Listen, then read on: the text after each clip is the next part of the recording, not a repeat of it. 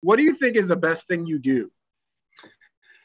Man, I mean, I think I do whatever the team and coaches have needed. You know, I love winning football games and competing and helping teams win is in whatever way they see fit. So just being a competitor and working hard and, you know, playing my tail off.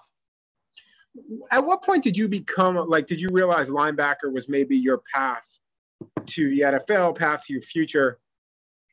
Man, so coming out of high school, I got recruited to play linebacker Montana State, and then it, you know, went all which ways.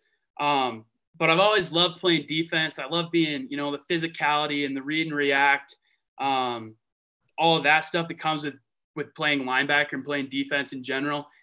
So I've always wanted to play that, but I mean, Montana State needed me to play some other things and wanted me to play some other things. And I mean, if I could help them win football games, I was all about it. Cool. Appreciate it. Congratulations, man. Thank you. D-Led?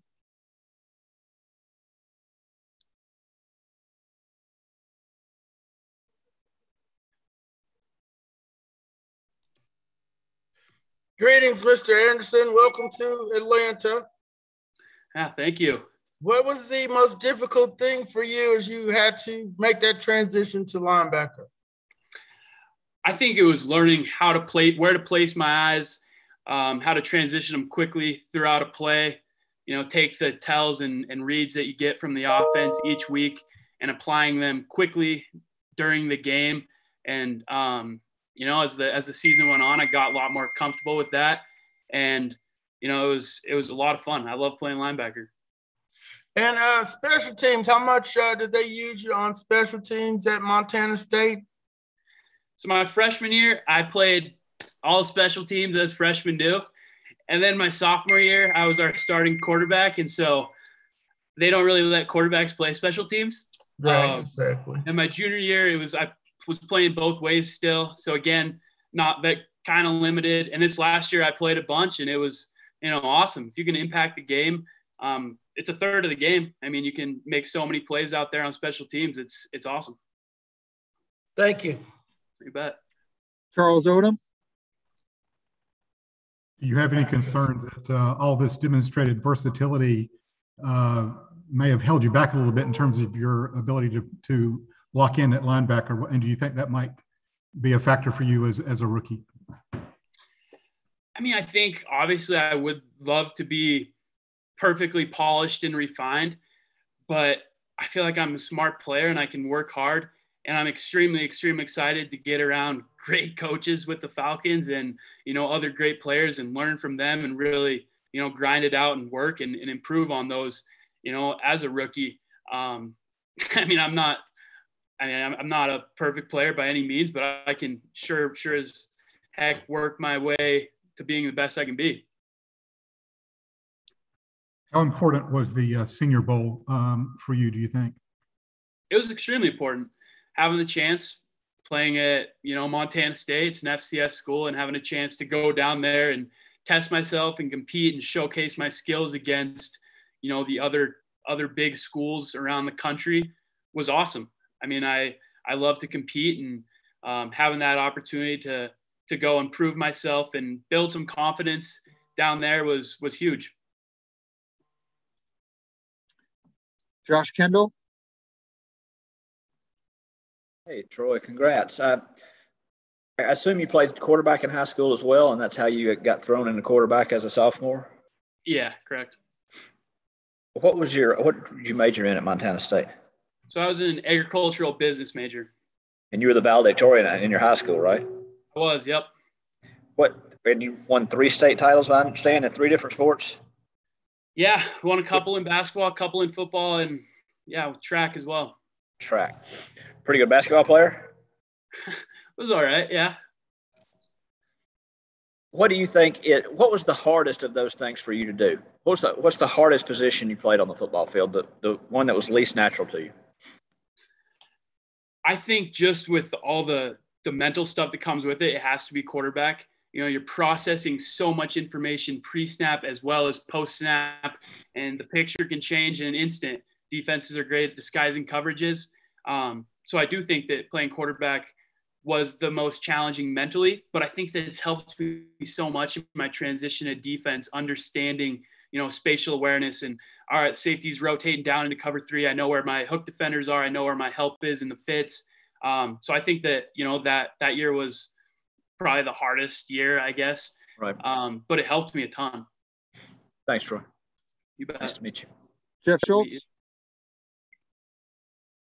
I'm good. Thank you. All right. Kelly Price. Hey, congratulations and welcome to Atlanta. I was wondering how many conversations you kind of had with the Falcons and what you kind of talked about throughout this process. Yeah, I've had, a few conversations, some good Zoom calls, conversation with coaches, met them obviously at the Senior Bowl and the Combine as well. And, just talking football and kind of building a relationship, getting to know one another. And, and then when you get picked by them, it's awesome. I mean, those guys are awesome. I mean, great coaching staff.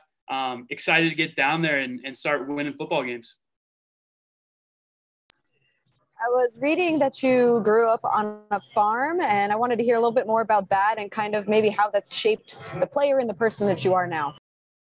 Yeah, I mean, small town Montana, cattle ranch. So we had 750, 800 head of cattle. And my parents worked extremely hard, and my sister and I tried to help them as much as we could. They provided so much and so many opportunities. And growing up on the ranch, I think it instills hard work and just that discipline when you have, real life animals that are depending on you to eat every day. You have to show up. So just that diligence to show up and work hard every day, I think has rubbed off on me from growing up where I did. Joe Patrick. Yeah. Hey, Troy, congratulations. Just 2 questions. One real quick. Where are you talking to us from? I'm in Dillon, Montana. It's my hometown, just at my house. Okay, cool.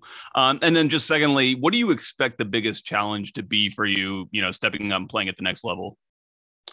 Obviously the competition level is huge. Everybody's fighting for a job and everybody's extremely talented. I'm ready to get down there and compete and just, work hard every day in practice and try to gain knowledge from coaches and players and just improve my skills and football ability. Michael Rothstein, any follow-ups? Yeah, I kind of want to ask a little bit more about the cattle ranch. So are you still on the ranch? What are your responsibilities now, if any? Yeah, so we're still on it. Now I went to school 2 hours away, and I would come back and try to help them out if they needed. But growing up, I cut all the hay. We'd hay in the summer. So I'd cut it down, and, it was kind of a family deal. I'd cut. My sister would rake. My mom would bale. My dad would stack. So we had a nice little 4-man system. But moving cows, branding, just kind of, being outdoors, doing something different every day. It was, kind of our responsibilities. And is there anything you're going to get or buy or do, like, now that you're drafted? Like, was there something that you said, if I get picked and picked relatively high, I want to secure that for myself? No, not really. I haven't thought about it. I just want to, play football. That's what I love doing. So I'm ready to do it. Appreciate it. You bet. D-Led, anything else? Yes, Troy. How much pass rush did they ask you to do, blitzing wise, and or are you comfortable with that part of your game? They need to blitz. They've been trying to get their pass rush better around here from all sectors. Yeah, I think I came off the edge quite a bit in 2019, my junior year, and it was awesome. I love being able to affect the quarterback and make them uncomfortable. Having played quarterback, if you make the quarterback uncomfortable, it makes their job a lot harder and the defense's job easier.